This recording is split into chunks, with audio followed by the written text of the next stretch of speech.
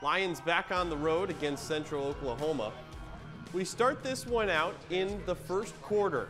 Missouri Southern gets the ball and has great field position. Nathan Glades has been banged up so far this season.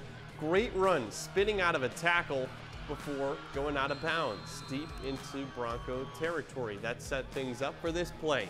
Anthodius Ashley gashes the run defense and gets into the end zone for a touchdown. Lions lead 7-0. UCO has a response in it though. A lot of football left to be played. Next possession, Trevon Woolfork runs around the Southern defense and finds the end zone.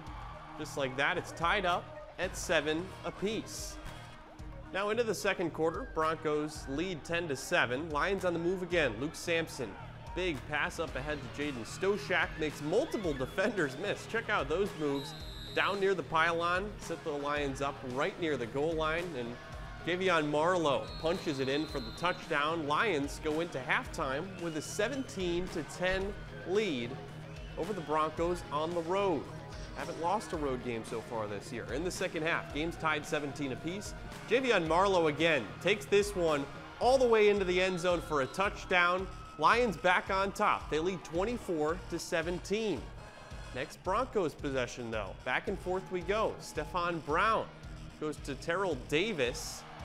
He's going to get all the way in for a Bronco touchdown. We're tied up at 24 apiece. Now both teams would trade field goals to make it 27-27.